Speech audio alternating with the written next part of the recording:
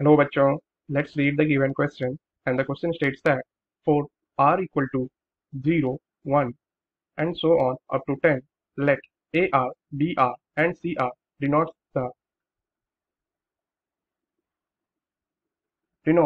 respectively the coefficient of x to the power r in the expansion of 1 plus x to the power 10, 1 plus x to the power 20 and 1 plus x to the power 30. Then summation of AR multiplied by B10 BR minus C10 AR, where R is varying from 1 to 10, is equal to option A is B10 minus C10, option B is A10 multiplied by B10 square minus C10 into A10, option C is 0 and option D is C10 minus B10. So the key concept to solve this given question is the coefficient of x to the power r in 1 plus x to the power n is equal to NCR, where this NCR is equal to n factorial divided by r factorial multiplied by n minus r factorial. So here we will use this concept to solve this given question. So जो हमें given है, that is AR is equal to 10CR and BR is equal to 20CR and CR is given as 30CR. So यहाँ से अगर हम A10 find करें, then we will get A10 is equal to 10C10. Similarly, B10 अगर हम find करें, that will be equal to 20C10 और C10 अगर फाइंड करें, that will be equal to 30C10, क्योंकि R की वैल्यू पे हमें 10 की वैल्यू पुट कर देनी है. Now we have been given summation of AR multiplied by B10 BR minus C10 AR and R is varying from 1 to 10. So यहाँ से अगर हम इस AR को अंदर मल्टीप्लाई करते हैं, then we will get summation of AR BR B10 minus C10 AR whole square. Now where this summation is from R1 to R10. So हम क्या कर रहे हैं, अब समेशन को इंडिविजुअली इन सब पे अप्लाई कर रहे हैं. सो यहाँ से देख सकते हैं जो B10 और C10 है ये कांस्टेंट वैल्यू है. सो इसे हम समेशन से बाहर ले सकते हैं. Then we can write B10 summation of AR BR minus C10 summation of AR square, और R जो वेरी कर रही है दैट इज फ्रॉम 1 टू 10. यहाँ पे भी R is varying from 1 to 10. तो नाउ अगले स्टेप में हम क्या करेंगे, जो AR और BR की वैल्यू गिवन है हम उसे पुट कर देते हैं. AR क्या गिवन है, 10CR. So we will write here AR as 10CR multiply by BR जो गिवन है that is 20CR.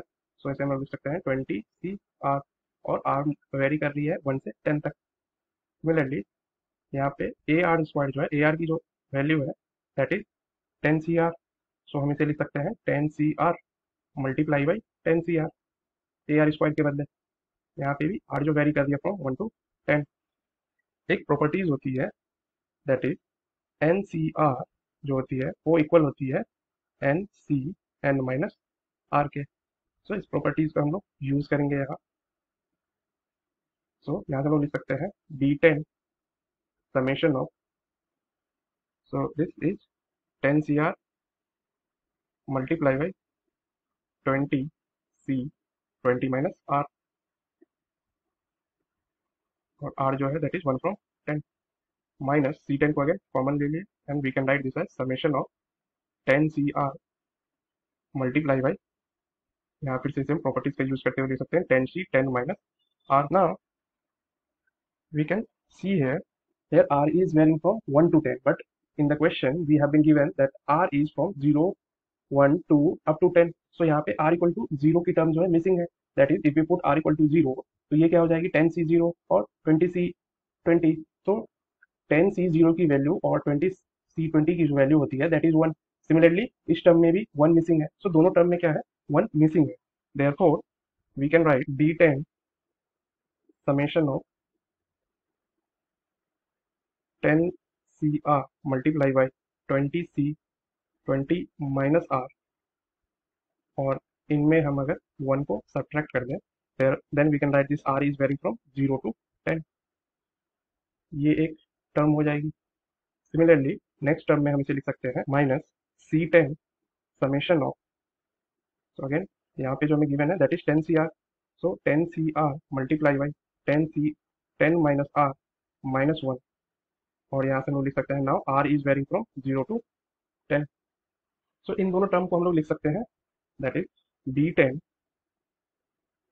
Multiply by, सो ये जो टर्म होती है इसे हम लोग लिख सकते हैं coefficient of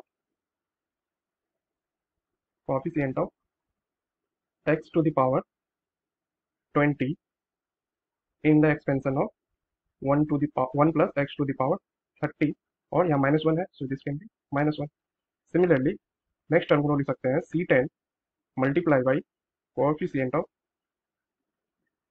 x to the power 20 in expansion of 1 plus x to the power 20, और यहाँ से हम लोग फिर माइनस 1 लिख सकते हैं।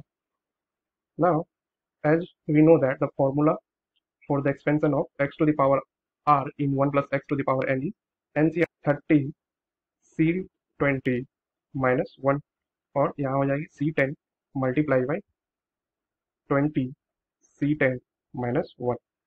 तो इसे हम सॉल्व करें then we will get B10 multiply by 30 C20 minus B10, और यहाँ से हम लिख सकते हैं C10 multiply by 20 C10 plus C10।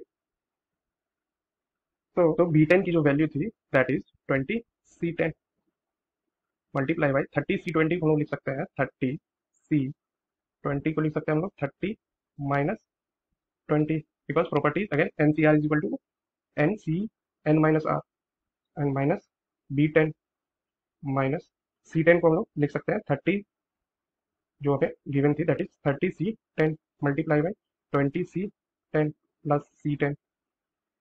So again next step में हम इसे लिख सकते हैं 20 C10 multiply by 30 C10 minus B10 minus 30 C10 multiply by 20 C10 plus C10। सो यहाँ से ये टर्म और ये टर्म कैंसिल हो जाएगी, बिकॉज यहाँ पॉजिटिव साइन है और यहाँ negative, therefore we can write C10 minus B10। So finally we can write summation of AR multiply by B10 BR minus C10 AR, where R is varying from 1 to 10 is equal to C10 minus B10. So this is our final answer. So if we see the options given, then we can say that option D is our correct choice. I hope you understood the solution. Best of luck. Thank you.